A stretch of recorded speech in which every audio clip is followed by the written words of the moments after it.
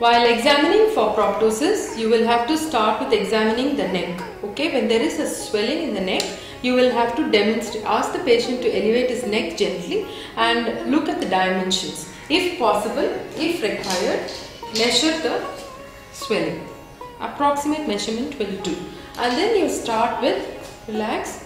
Ask the patient to look at the distance and look at the face. Okay, and you rule out if there is a cause of pseudotosis, as you rule out ptosis or pseudoproptosis. This is because of axial myopia. Now, or it could be because of prosthesis, which would result in ptosis, wherein you will have a pseudoproptosis in the other eye. So these are the things you will have to rule out, and once you have ruled out, you will have to examine if the patient has got proptosis in one eye or proptosis in both the eyes. Okay, and mention it. If there is proptosis in both the eyes, say there is a prominence of both the eyes, or say there is prominence of the right eye when compared to the left eye. Then you start with observation. Start with the Hirschberg's. Look straight please. Look at the corneal reflex with Hirschberg's. Also you must look for scleral show. Scleral show would be, normally the eyelid, upper eyelid is going to cover 1 to 2 millimeters of pupil, and the lower eyelid is going to cover the lower limbus. So if there is a scleral show, there will be a prominence of the white strip in between. So you will have to rule out scleral show. The next thing that you will have to rule out is the congestion of vessels, especially on the lateral side. Congestion would mean that there is some kind of activity going on and there is some kind of inflammation. That will have to be ruled out. The third thing that you will have to rule out is ask the patient to look down gently. Look down please, and look for arterialization of scleral vessels. Look up especially for keratico-cavernous fistula. Yes, there is no arterialization of scleral vessel.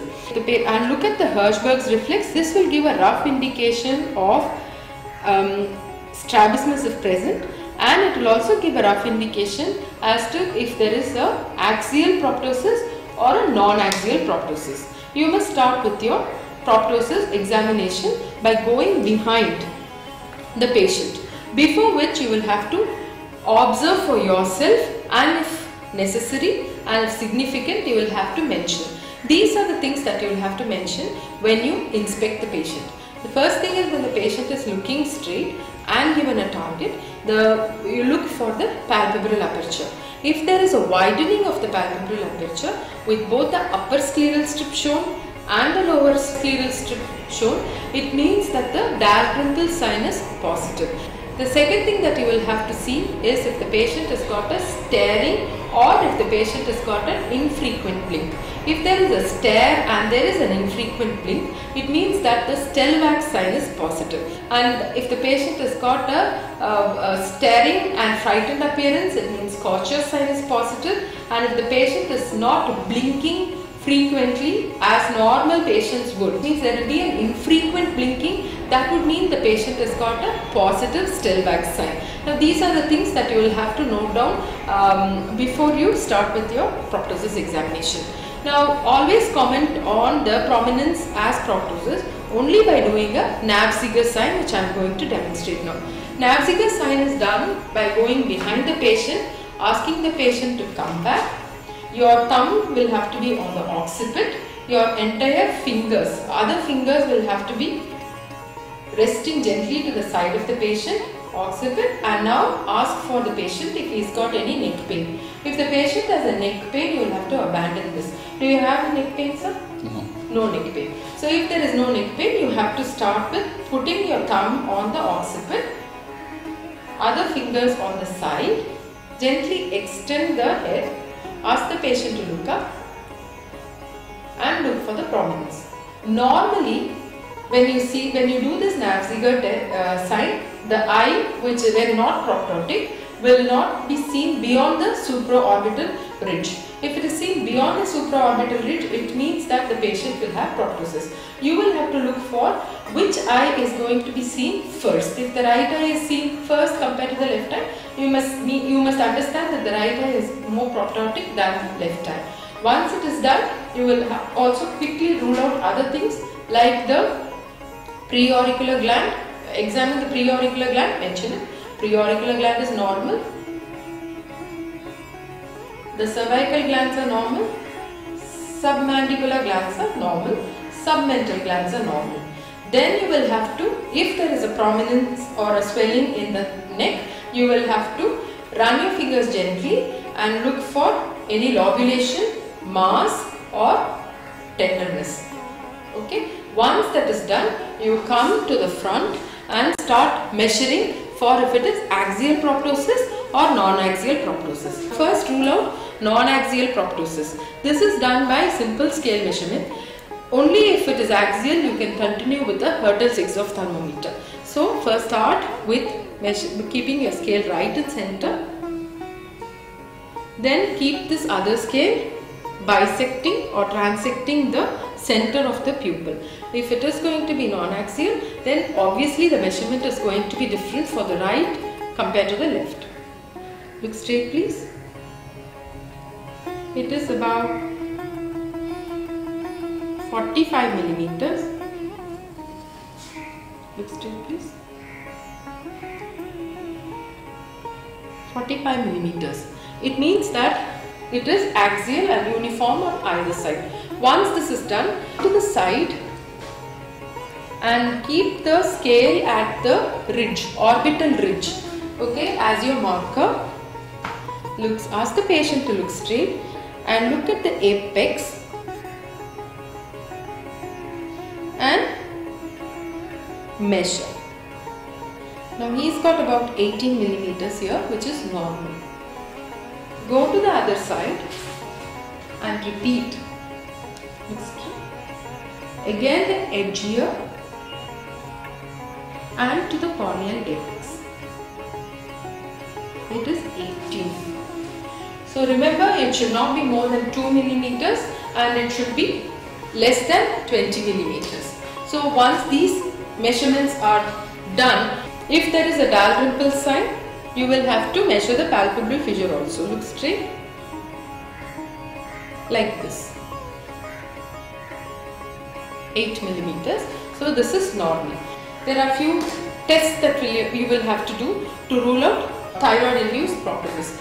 The first thing is you will have to ask the patient to look up and down and you have to demonstrate lid lag. If there is a lid lag, you ask the patient, you will notice the lid does not follow the target when the target is moved down. Look up, look down, look up, look down. See, this is normal. If there is a lid lag, look up, look down. See, this does not follow. So this is called Van Graaf's sign. Now you just have to mention, while moving the object up and down, the lid is not following the down gaze, which means there is a lid lag. So the Van Graaf's sign is positive. Then you must look for wrinkles. Look up as much as possible. There is wrinkling here.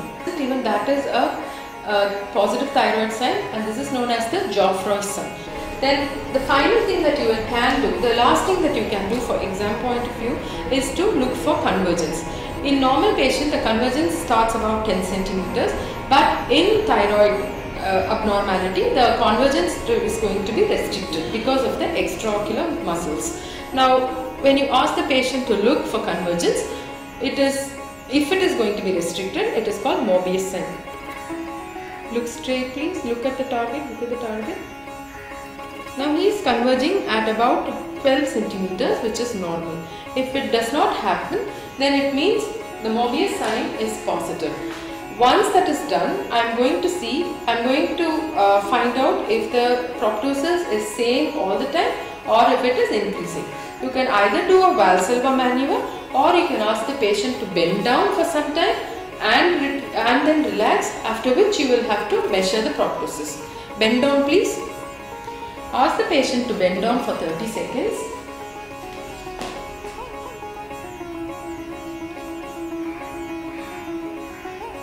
Relax. And then re-measure the proptosis. Look straight. There is no increase in proptosis. The proptosis has not increased in size after the patient does after the Valsalva maneuver or bending down. If there is a swelling in the neck, you must not ask the patient to swallow the saliva. You will have to ask him to drink water and then observe for movement of the swelling. If the swelling is fixed or if it is moving, please drink water. Now swallow. Yes, if there is a swelling, you will have to mention how it is done. Never mention the swelling, the movement of the swelling with just swallowing of the saliva. Once you have done with inspection, you will have to start with palpation. Palpation in the eye involves, close your eyes please, look down. So this, when I am going to inspect the upper orbit, you will have to ask the patient to look down. Okay, that way the fascia is going to be relaxed. Use my little finger and gently insinuate to find out if there is any resistance to insinuation. Now ask the patient to look up. Please look up. Look up. Look here. There is no resistance to insinuation. Now look, close your eyes. You will have to look for warmth. You will have to look for tenderness. You will have to look for resistance to retropulsion. Resistance to retropulsion is done like this. Use this use 5 fingers. Bring the fingers close together and gently retropulse. If there is a resistance to retropulsion, you will have to mention it. You will have to go for general thyroid examination. Thyroid examination starts with patient opening his mouth and putting out his tongue. Open your mouth and put out your tongue. Put out your tongue. Now there will be fine tremors if there is signs of thyrotoxicosis, which will have to be observed and noted. Close your eye. Now look for his hands. Warmth, temperature. Note the pulse rate. The pulse rate is going to be very high. There can be tachycardia. Ask the patient to stretch his hands. Take a piece of paper and just keep it on the hands and look for tremors. If there is tremor, the paper is going to move, and this is a very, very sensitive sign of eliciting fine tremors. You can relax. If there is a fine tremor, you will have to ask the patient to lift his whatever clothes that he is wearing to check for pretibial myxedema, and you will have to finish the examination with knee jerk. Then take your stethoscope. If there is a swelling in the neck, use the normal side and check for bruit or thrill. First, notice if there is any activity here, and then use the bell of the stethoscope and check for thrill. There is no thrill. Close your eyes. Use the bell of the for thrill. There is no thrill. When the examination technique is over, you will have to, your examination of the eyes are complete when you do the cover, uncover test, cover, uncover test and alternate cover test to rule out strabismus, and then do the extraocular movements with both the eyes open to see if there are any restrictions of movement at any position of gaze. Look to the light. Look to the light. Look up. Look down. You will have to ask the patient to look straight to the target and ask the patient to look at the target. Look straight. Look at the target to rule out linear dissociation. After the accommodation test is over, you will have to do a direct and a swinging flashlight test to elicit relative afferent pupillary defect. If it is there, you will have to mention to the examiner that either the optic nerve is compressed secondary to the thyroiditis, or there could be a retroorbital mass which is pressing on the optic nerve and thereby giving a RAPD.